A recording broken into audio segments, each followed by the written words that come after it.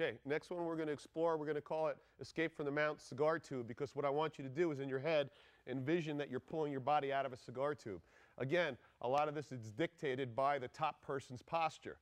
All right, so here, Hermes' posture is not quite all the way up posted, and it's not quite all the way down smothering on Jeff. It's almost like a 3/4 or halfway up.